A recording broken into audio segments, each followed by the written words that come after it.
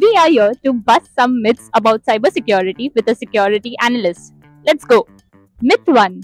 Anyone can become a cybersecurity analyst with just a certificate. Is that true?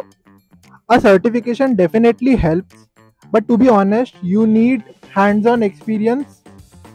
Uh, what really matters is real world cases and that you can handle security threats as well. Myth 2. You have to be a coding expert to succeed in cybersecurity. That's partially true.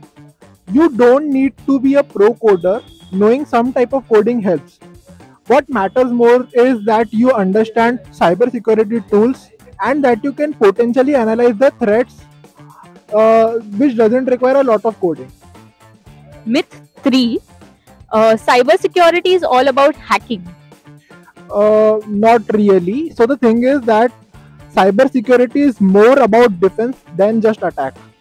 So as a cybersecurity analyst, what we do is we protect data, we secure networks, and we respond to threats that come to us. So it is not about just hacking into systems. Myth 4.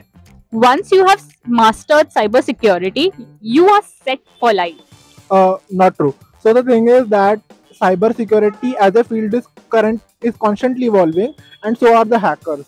So new threats and challenges will come every day. So it is a lifelong learning process, and you need to be ever ready for it. Thank you so much, Arjun, for your time. Thank you so much.